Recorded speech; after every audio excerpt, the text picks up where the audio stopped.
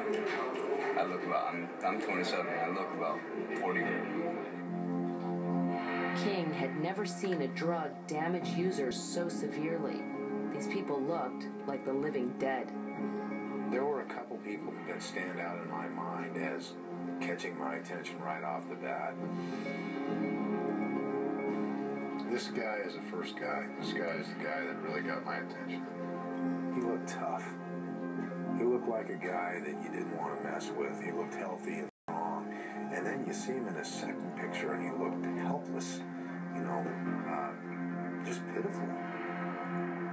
King started looking through the digital records of more meth users and found that the pictures alone told a devastating story. It was apparent almost immediately when you saw their picture. I kind of knew that they were on meth. All I had to do was do a little bit of digging to confirm it. But it was a pretty reliable effect with this drug. To help document this new phenomenon, King began making videos of people coming in high on meth. Did you use meth last night, right? Well, I used the day before and I do it. You said you did a quarter ounce of meth last night, is that true? Michael? Yeah, How long have you been awake now, Bob? How long have you been up? These videos show people in the throes of a terrible drug, Oh, this stuff is different. one that can make them hyper, paranoid, delusional, and violent. Perfectly calm. Perfectly calm.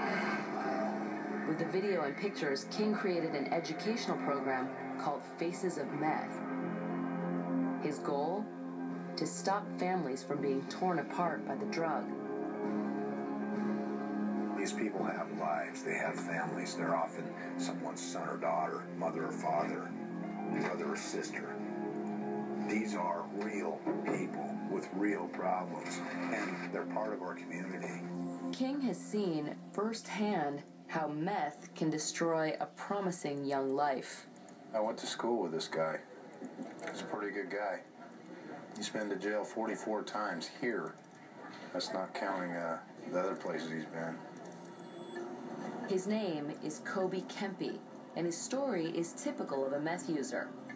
Back in high school, Kobe seemed to have a bright future ahead of him, but meth cut it short.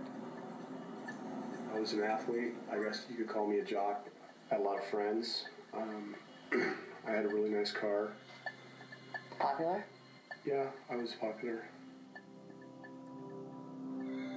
During his high school years, Kobe began trying drugs, including cocaine. One day he went looking to buy a hit of coke, but the dealer offered him something else. Something that would change his life forever. She had this stuff called crystal meth. I never even heard of it. Never even heard that name.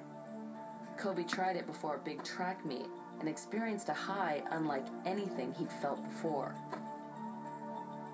It's almost like you have superhuman powers. It's almost like you feel like you're a different entity. You're all of a sudden more than you were.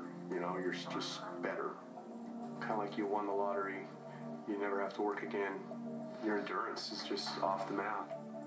Meth was working its magic, increasing Kobe's heart rate and making him feel stronger and more focused. And I remember after I consumed the meth, the first event was a shot put, and I threw the shot put, and I set the school record at that meet for the shot put. So the first time you did meth, you set the shot put record? Shot put record for my school. But over the years, the more he used the drug, the more he needed it. He dropped everything to get his hands on more meth. Instead of becoming the successful athlete or businessman he might have been, he racked up dozens of arrests over the course of 20 years.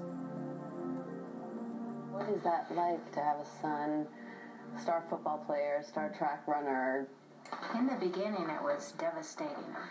But then towards the end, when he was out on the streets and he was half dead, it was a relief to know he was in jail. Knowing